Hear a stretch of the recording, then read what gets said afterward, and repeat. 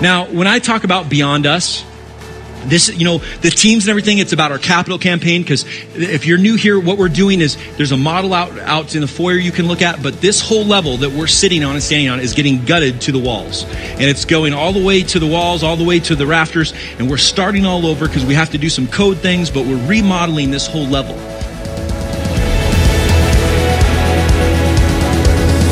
Grace, so amazing, it took my place.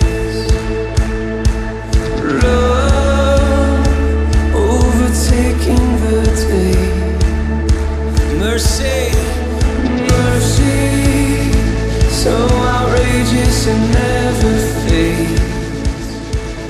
I'm currently standing in the future spot of our new stage.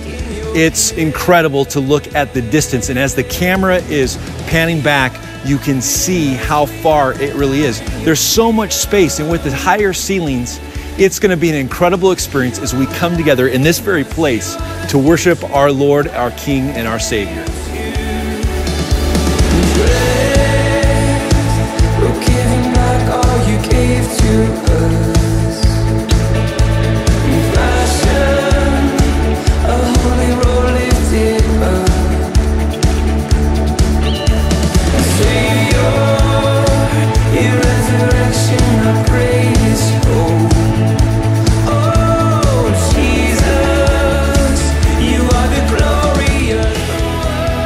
We're standing just outside our new worship center.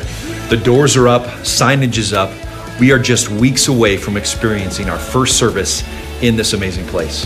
We want to say thank you for your commitment, and we want to show you just a couple things to give you a teaser before we move in on April 26th.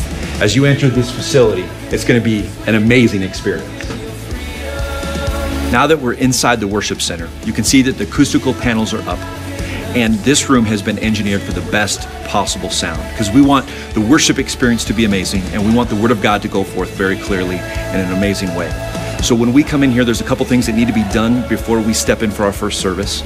Everything is getting prepped for our media, sound, and lighting to be finely tuned so we have the best experience. So we can't wait for you to come in on April 26th to see it all.